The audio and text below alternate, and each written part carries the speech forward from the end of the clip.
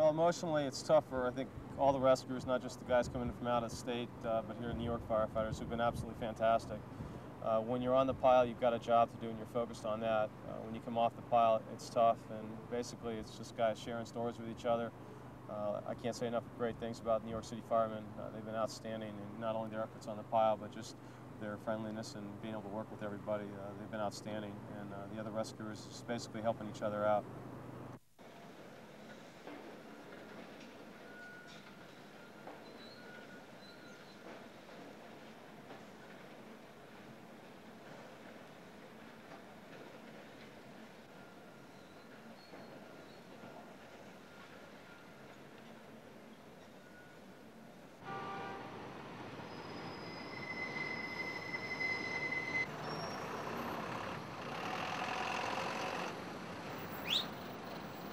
Well, it's the least we can do at a time like this. Really? Yes. I mean, I'm surprised more people aren't ticked off.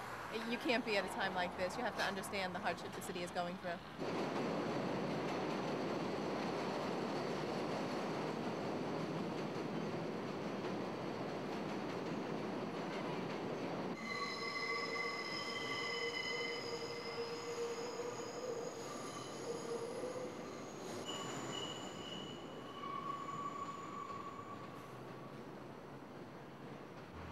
I mean, they're trying their best. I mean, I think this is the best so far.